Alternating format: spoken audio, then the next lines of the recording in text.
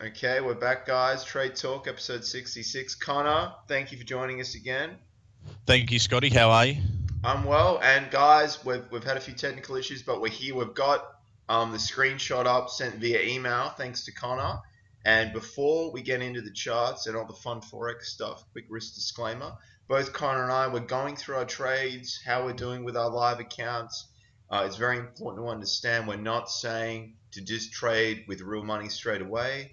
And please just take this information we're giving to you as more, like general information about the markets. It's education, entertainment. It's certainly not, giving you signals or alerts to trade off. So please don't follow us and blame us if things don't work out.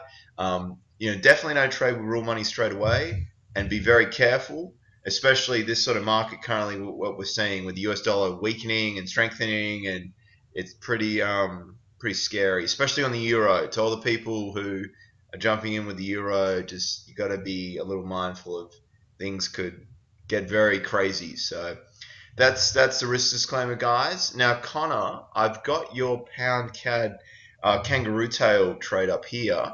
Is this one at break even as well? The kangaroo tail is at break even, yeah. Yeah. So you got in I see. So that green line, that was a support level. The green line's a stop loss. Oh, I see. Green line is now the stop loss. So I got in. There's a red line. It's hard to make out, but there's a red line just above, Oh, I see. where the Yes. hammer is on the kangaroo tail. Yep. And I got in at the bottom of the kangaroo tail, and now it's gone through a resistance zone. I've moved it to break even, and then when it gets to the next resistance zone, I'll move it below that Oh, I see. Nice. zone there. Yeah. And it's been interesting, hasn't it? It sort of collapsed and then it came back up and rallied pretty nicely, and now it is. But that's the thing, guys, that you see nothing's really ever just gonna go in your favor straight away. So that's that trade there. That looks really good. So some key points. It's got to be on. So you obviously traded off support and resistance. That's very important with the kangaroo tails as well. Yeah. All Yeah. right. Yeah. Definitely. Unfortunately, we don't have a lot of really exciting stuff to go over today, honestly. The Euro's moved a little bit, but now we've got the Aussie CAD daily chart here now, and this one's looking not too bad as well, actually. So this was a sell trade as well as a kangaroo Yeah, this tail? was a sell. No, this was a sell trade off a box trade. You can see the green box I put around, and it broke out, and then it reversed back up, and now it's just starting to head back down again. Oh, yes. Yeah, I see Yeah. that. So you look for that nice, for a buy trade, obviously, guys, he's looking for that nice bullish candle to print. And then it closes near the high as well. It's not wicky at the top or anything. And it shot off straight away as well. So, but I mean, some pullbacks happen, don't they, as well? So Yeah. that's nothing to be too concerned about. All right, so Yeah. we've touched upon those guys. And is there anything you're looking No, at? that's all I'm in. I ate dust on the New Zealand Kiwi, and that stopped me out really quickly. That stopped me out within a day, and then it shot back up, as the Forex gods like to do to you. They like to be cruel. What I'll do, I recall your trade. So kind of got in here, guys, and it's a really nice little candle that pushed through all that sideways action. And then it did, like you said, it collapsed, and then bam, that's the market we're in right now. Like, that's quite a move, how it moved down and then just shot back up again, like you described there, Connor. Yeah. And then the thing that most people, beginner traders, would do would be just to get back in. I would ill-advise you about that. You just let that trade go and you move on, because it might pull back again. It's hard to tell. So now it's sort of not, it's not meeting the rules. So you can't just trade that just to trade it. But it can be cruel trading as well, guys. You got to remember that. Now the euro, I've touched upon a little bit. Now, it had a pretty strong rally, the euro, last night, London and New York, and now it's sort of stabilized. I've got the hour chart up, and it's interesting. I mean, if someone's looking for some insight into what to do now, like I sold it on the 8th of May, so I'm going okay. So I would just wait and see. Right now it's sideways. It's hard to tell, but and there's not a lot else out there for me trade wise either. I was talking about the pound as a potential short, but it's just drifting downwards. I haven't really had a signal yet. So what I will do, because there's not a lot to talk about, is I'll get my FX book up, and this is how the month has gone so far. So this doesn't include obviously the euro that's still open, and I think it's going to be open into June as well. So there it is, negative 5.91. And that was 3 losing trades. That was the Aussie dollar, that was a sell trade. The pound yen was a sell trade, and the USD yen was a buy trade. So there it is. Obviously, you might be thinking, Scott, euro really collapsed. You could have closed out. I don't really trade like that. You've got to sort of let things do the course, so to speak, when it comes to trend trading. And yeah, so I mean, it's not for everyone. Obviously, I know it seems the flavor of the month and whatever is definitely lower time frames. Would you sort of say, kind of, I mean, do you get any questions about, I've had a few questions about it, like how do I make quick money, this and that. Yeah, it's just about consistent profits. If you can get a consistent 2% a month, you know, and then you just say, and then you're making 24% a year, that's pretty big. You get a lot of people, you know, scammers telling you that you could be making a lot more money, which just, I mean, it isn't the case. If you were making 2% a week or these sorts of things, I mean, geez, you'd be running you'd be pretty high up in a hedge fund pretty quickly. Yes, yeah, everyone, you should understand 2% a week consistently is, I mean, that's pretty, with like it's 104% like a year. You know, you 100%. You're making over 100% a year, doubling your account exponentially.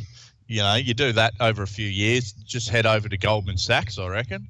Yes, the people doing that won't be advertising on LinkedIn and emailing you about it. They'll be like working, like you said, for a hedge fund. So I did make that scam video, and what I'll do, I've actually got a few key examples, and I'm going to include those. I'm going to update the video just so it's good to give everyone an illustration of what a classic scam looks like. You know, I haven't seen FX Karen Perry, speaking of scammers, because she's really good like that, to be honest. So yeah, maybe she got closed down. We'll see. But definitely be careful, guys, because obviously Con and I were showing, you know, real results and everything like that, and it's good to have an understanding of what, you know, and we're not in the markets all the time, so, and it's more the methods we have, it's less screen time, more get on with life. So obviously this month my pound yen was not a great trade, so, but the other two were okay and acceptable. So if you take those into consideration, it's a break-even month with the euro still running. But again, there's not really a lot to talk about. You know, sometimes you're going to get a couple losers in a row, and you just have to sort of deal with that. You can't just, because then, I mean, if I just closed things down like that, I would have missed the euro. So you've just sort of, it's a good example month of, you know, having not a great start, but still, you know, if you see a setup and it meets the rules, you definitely have to take it. The pound yen was a little reckless, and you know, sometimes you get rewarded for that, but then sometimes you shouldn't, and that's what happened there. So, but I think it comes down to what your sort of tolerance is for risk, and you know, it's not like you wouldn't recommend that to someone. Like, just keep at it, because it depends how well you know yourself. If you can sit yourself down and say, am I revenge trading? Is this a part of my risk management? That's a little bit different than if you were teaching a beginner, I believe. Would you agree with that statement? Especially if you haven't done a lot of back testing and you don't know what to expect, and you're just sort of jumping in here. Yeah. Well, you don't know what a drawdown is.